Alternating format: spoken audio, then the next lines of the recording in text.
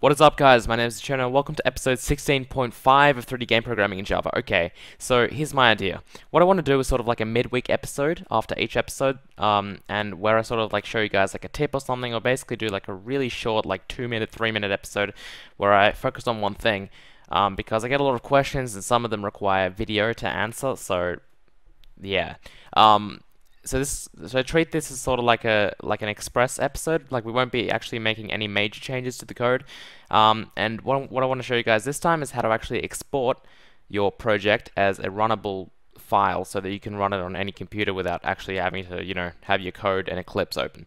Because at the moment all we can do is run it in here and that's it.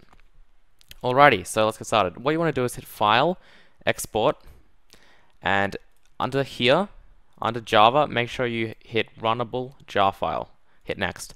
Alrighty, now what you want to do is select your launch configuration, hit Browse, and name it whatever you want, like Mindfront Alpha or whatever. Now, your launch configuration display is going to be the class that contains your main method, and Mindfront is the name of the project, right? So select the project that you want to export, basically. Hit Extract Required Libraries into Generated Jar, okay? So make sure that you have the first option selected, not the second two. Hit Finish. Alrighty. Jar creation failed, okay? If we look at this, it says that the resource is out of sync. Now, I did this on purpose.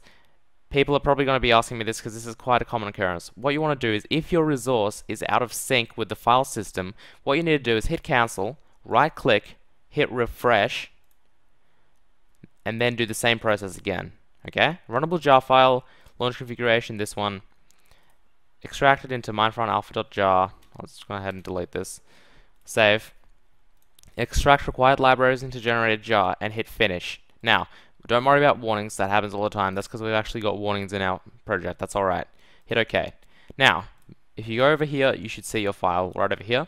Now, on my computer, it default opens with WinRAR on my other monitor. Okay? Now, you don't want to open it with WinRAR because it's not going to run. What you want to do is right-click if it opens with WinRAR by default for some reason. Open with and the Java platform. And as you can see, here it is open, right? So here we have it. Our wonderful game is now in its own little window without anything. Now, the good thing about this is that you can test this on any computer, which is why we also put that FPS counter, because we can't see the console here, obviously. So yeah, that's why we put that counter there. And now what you can do is actually test on different computers, which I'll show you guys in a minute.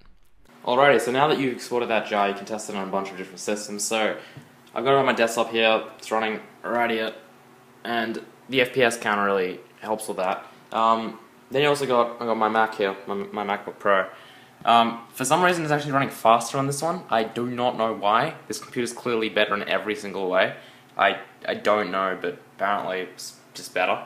And then I got my old ThinkPad. It's not that old, but as you can see, it's running about 30. It's still playable. And yeah, it's all cool. So that's like a really cool thing that you can do with exporting jars. Like you need to do it because basically, you don't know what computer your client's going to be basically playing it on.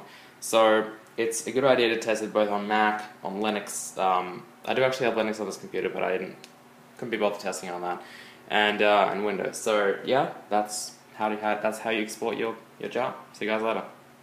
And one more thing, if you like this Express series where I sort of just basically spend 5 minutes max on like a tip like this one, hit the like button and tell me that you want more, because I'll probably start making one of these midweek every week. So see you guys later. Bye.